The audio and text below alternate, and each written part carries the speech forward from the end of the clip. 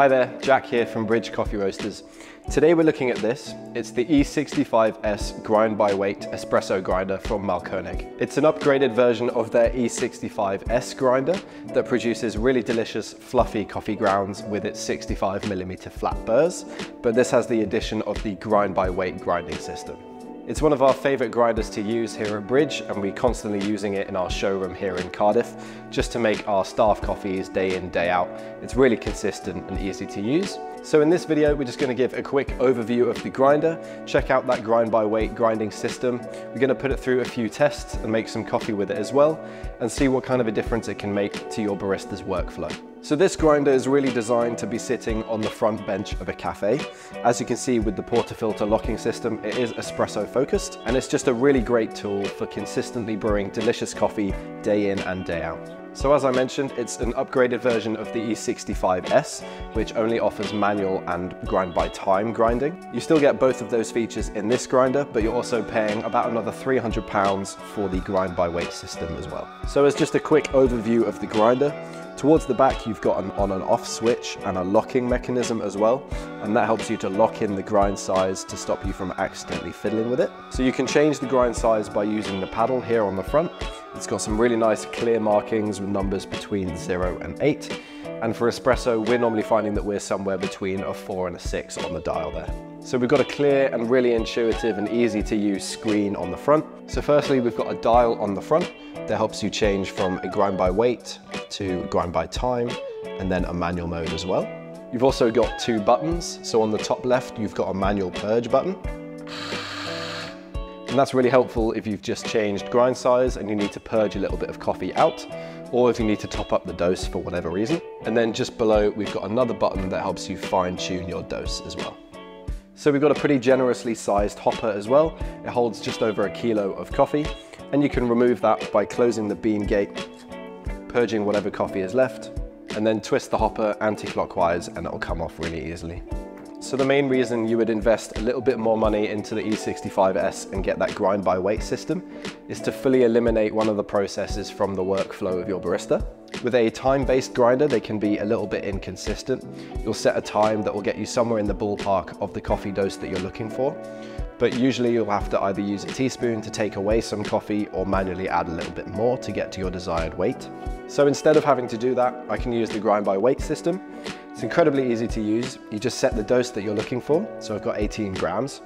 You place the portafilter onto the grinder and it will tear out the weight, and then it will give you the exact dose that you're looking for.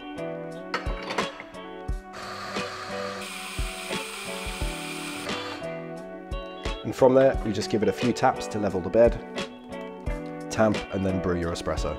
So I wanted to test out how accurate that grind by weight system is. So I pulled 10 shots of espresso using 2 different coffees and a range of different grind sizes. And using an external scale, I weighed out exactly what was coming out of the grinder, and I'll show that on the screen now. So you can see the worst performance was 17.8, which is still really close to the target weight of 18 grams. Occasionally we were 0.1 of a gram off at either 17.9 or 18.1. But 5 out of 10 times we hit 18.0 exactly. So not flawless results, but incredibly impressive, and I would say definitely eliminates the need of using an external scale to make sure you're getting the right dose every time. So aside from that main quality of life feature that you're buying in the grind by weight system, another reason that we keep coming back to this grinder in our showroom is just the quality of coffee that it produces. The grounds just come out of this looking incredibly fluffy and well distributed, and that's mostly thanks to the clump crusher that they've got hidden behind the chute there, which gets rid of any big clumps in the coffee grounds. It's also pretty quick and quiet, so we're getting an 18-gram dose of coffee in about 5 seconds usually. So the grounds look great when they're coming out of the grinder. They're really fluffy and they look nice and evenly distributed. So I just want to run a quick test just to see if this grinder can help you get rid of any of those workflow steps or puck prep tools that you might be using to prepare your espresso before you tamp. So what I'm going to do is pull 3 shots of espresso using 3 different levels of puck prep and distribution. Firstly, I'm just going to let the grinder do most of the work. I'll let the grounds go into the portafilter, give it a quick tap to level the bed, and then tamp, and then pull a shot and see how long that takes.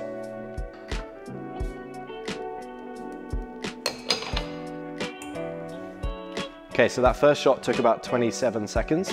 What I'll do next is add a little bit of distribution with a wedge distribution tool. That will help level out the bed of coffee a little bit more. If the extraction time increases, that will show that the grinder maybe is making some channels that the distribution tool is helping to get rid of, increasing that evenness and extraction time.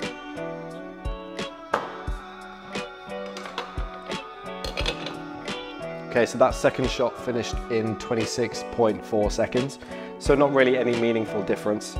So what that shows is that if you tap out the bed of coffee a little bit, the grinder's doing a pretty good job already of making sure that there's even grounds distributed throughout the puck. So for the final step in the test, I'm going to be using a WDT method. That's essentially just using a few needles to go into the coffee puck and get rid of any big clumps that might be there. If there's no meaningful change in extraction time with the WDT method, then that will show that the grinder is doing a pretty good job of distributing the coffee grounds nice and evenly, and you probably don't need to be adding any kind of distribution method into your workflow.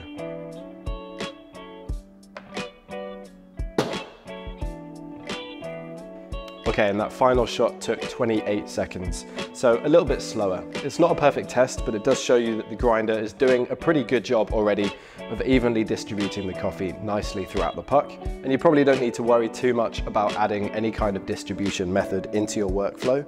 Just take what the grinder's giving you, tap out the portafilter a little bit to level the bed of coffee, but then you can just tamp and brew your espresso and you should be good to go. So the E65 is a really great espresso grinder, especially when you add that grind by weight system. Eliminates a lot of the steps and time taken in the workflow of the barista to get that espresso shot ready. There's a couple things to consider though if you are looking at the grinder for your next purchase. Firstly, there is a little bit of an issue with retention. So as you're changing coffees or grind sizes, you will have to purge about a shot's worth of coffee. That's not going to be an issue for most use cases, but if you're thinking of buying this for yourself at home or for a business and you want it to serve a few different coffees, maybe a decaf and some guest espressos, you probably will need to pair it up with a different grinder, as it is a little bit of a pain to be swapping coffees constantly and changing grind sizes. So with that retention, it's probably not ideal if you're looking at serving different guest espressos or decaf coffees. But if you're just looking at putting a house espresso into this, keeping it on the front bar of your cafe, it's going to be a great workhorse for you. Another thing to keep in mind is that the grind by weight system does need a stable surface to work off of. So if you're going to be using the grinder outside in the wind or on the move at all, it's definitely something to keep in the back of your mind. Keep track of that grind by weight system, make sure it's not being affected. That's something that we've noticed in the past, but I've been told that more recent models have fixed that as an issue. You can learn more about the E65S by hitting the link in the description that will take you to our wholesale website. If you want to try out the grinder before you buy one, then you're more than welcome to visit our showroom here in Cardiff and try it for yourself. If you enjoyed the video, then please leave a like down below and subscribe to the channel for more videos like this one, and we'll see you next time.